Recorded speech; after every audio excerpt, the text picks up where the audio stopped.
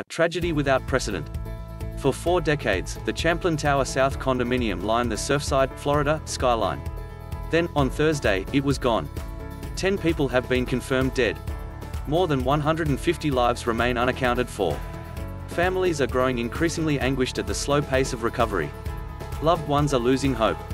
A cause has yet to be determined for the collapse of the 12-story condominium. But here's what we do know: the building, according to a 2020 study, has been sinking at an alarming rate since the 1990s. In addition, an October 2018 inspection report found abundant cracking and spalling of the columns, beams and walls in the garage under the tower that collapsed. Upon news of the collapse, USA Today immediately started to unravel what happened. Our graphics team detailed what the condo looked like before and after the collapse. Our photo editors compiled these heartbreaking images of the ongoing rescue efforts. We also had journalists on the ground. I have spent the last 24 hours speaking to at least 200 family members that are looking for their loved ones, said Romina Ruiz Goiraina, who was one of only 2 reporters inside the family reunification site that first day. This is your week, a subscriber-only guide to our top content. Thank you for investing in USA Today. Your commitment to our journalism allows us to cover the biggest news each week.